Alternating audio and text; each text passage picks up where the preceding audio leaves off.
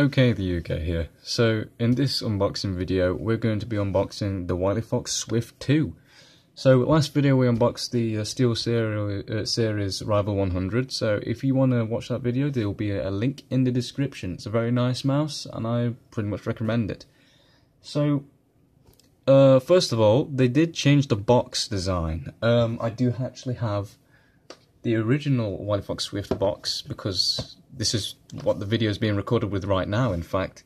And you can see it's a rectangle shape and it's pretty thin as well. But that was the original box. And this is the new one. It's a square shape, very thin. And yeah, so now let's get into the unboxing bit. And I've got to figure this out. I think it's just as simple as taking this bit off, this seal off here. I think it just opens like that. So let me just quickly get a knife or a pair of scissors or something. Alright, let's cut this open.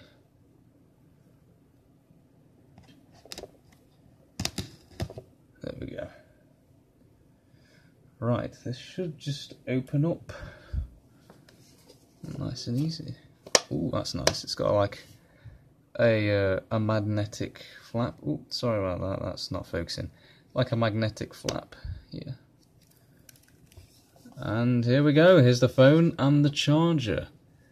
Very nice presentation.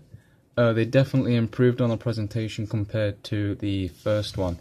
So I'm pretty happy about that. So first we'll take out the phone. Actually, we'll take out the charger first. Now, the phone uses Type-C, so that might be an issue if you want to use your old peripherals. Does this phone just pop out? This is actually stuck in pretty well. There we go. So, here's the phone. The phone's got quite a bit of weight to it. It's a very nice metal design.